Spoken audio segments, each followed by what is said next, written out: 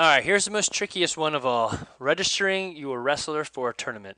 This video is going to be kind of long because there's several steps involved and it's my first time doing it and it was a little tricky, so I'm going to show you all the odds and ends that I found. So you want to register for a tournament. You have to have completed all the other steps, watch the videos before this, to actually make this happen. So this assumes your wrestler's in the system and you have already purchased a USA card and you have their number. So once they're in the system and you have their number, you would come to tournaments, register for a tournament. It's going to take you back to this page here, and you're going to log in. It may look like this, and you're going to log in. You can't really do anything on this page anyway, so go ahead and log in. What you're going to do once you log in, let me find the right page. Okay, so I've logged in.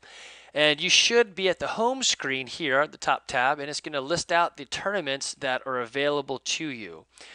So you can click on one of the tournaments. I think I picked Team Georgia Girls Wrestling. I don't know why, I just clicked that one.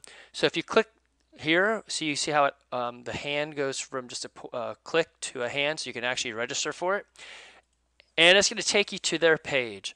So you can add another wrestler, change a current wrestler, print an e-ticket, or start a new registration. Of course, that's what you want. You're going to click Start a New Registration.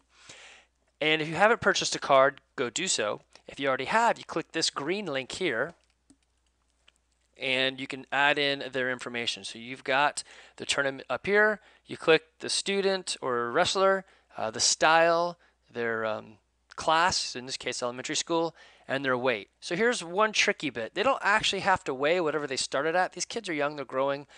So let's say my kid now weighs, I don't know, 95 pounds. Actually, I was already on that. Let's say 80.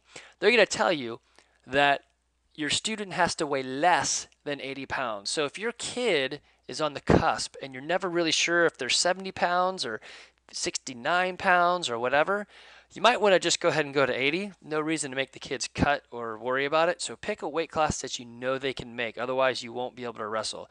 So you're going to click, well, I guess I'll go ahead and do this. He's 70. Add wrestler. Let's see what happens here. All right, so then I'm going to go ahead and actually add a second wrestler just to show you that you can. So I have both of my sons, Evan and Levi, registered for the girls'